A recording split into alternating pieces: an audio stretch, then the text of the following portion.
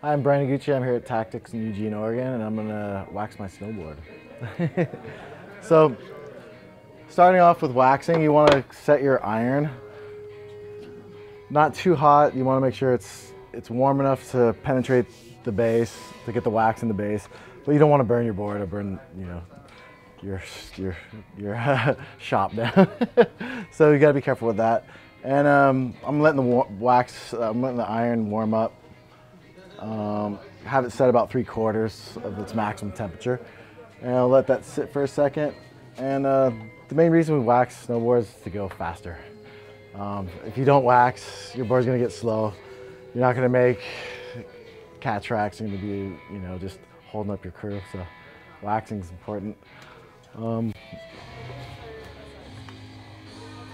Testing the iron to see, okay, this seems like it's warmed up enough. So I'll just go tip to tail and just get like some small drips going along the edge and then go along the other edge. And everybody waxes differently. The most important thing with waxing is just make sure you get all of the base. And I tend to like wax heavy on the rails because that's where it seems to wear off fastest. When you're turning a lot, I'll notice my rails will get dry. So I tend to wax heavy and really take my time, making sure it gets in. And then I'll just go over the base and start kind of small, not do too much wax, try to use a minimal amount because you're gonna have to scrape. So yeah, and then I'll just kind of work it from the tip to tail. It takes a minute.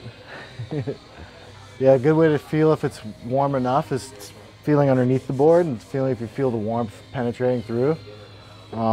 That's always a good sign that it's fully coming to temperature and really absorbing into the base so you get the maximum performance out of your wax. I live in a cold climate, so I tend to use all temperature wax. I work with Bluebird Wax, and my friend Willie started the company years ago in his garage, and it's come a long way since then of using the cupcake tins and trying experimenting with different things. But he's got a good formula dialed that I'm comfortable with, and it's just an all temp. Kind of good for everything wax. In the spring, I'll use a specific spring warmer temperature wax. It's really important to wax for the climate and temperatures you're riding in. Here in the Northwest, you're going to want something appropriate for the conditions that you have. If it's a little bit wetter and warmer, you'll want to change your wax. So, those are some of the tips that I think of off the top of my head with waxing. Yeah, so I just take my time and try to make sure everything gets covered. And everybody waxes differently, so let's find out what works for you. Yeah, waxing becomes like a ritual in snowboarding. You notice when your board's starting to get slow, you definitely want to stay on it and keep your board moving fast. So it's a good habit to get into. And I don't know, at the beginning of every season, I really look forward to the first day, when see those storms coming to get the boards waxed, get it all ready to go. It's just the smell and like the whole process just reminds me of so many good days. I've got the board all waxed, and it's still warm, and I want to scrape while it's still warm. That's the way I personally do it. I like to have, it's just easier when it's warm, and it works great for me. Everybody has a different style and technique, so just try to get as much wax. I try to get as much wax off, and just make sure the base is smooth. I notice like in colder climates, it's nicer to get a lot of the wax off. And yeah, you just start scraping the tip to tail.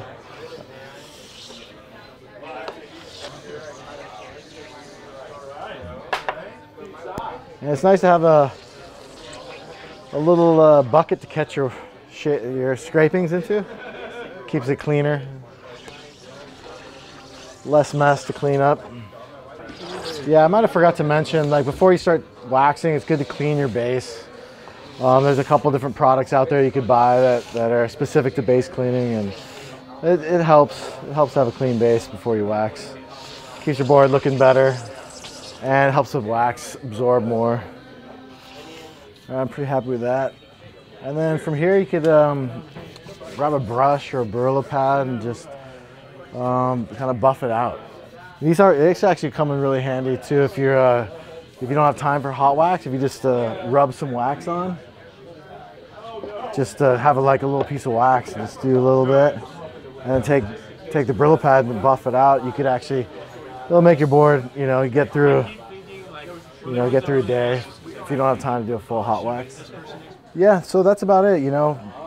Wax it, make sure you get a thorough coat over the whole board, make sure it's warm to the touch underneath, and then scrape, you know, to your preference. You know, I try to scrape pretty decent amount. It's nice to have a little bit of wax, you know, obviously you want to leave some wax on it, but after that I got to buff it out with the Brillo pad, and it's usually good to go after that, so enjoy.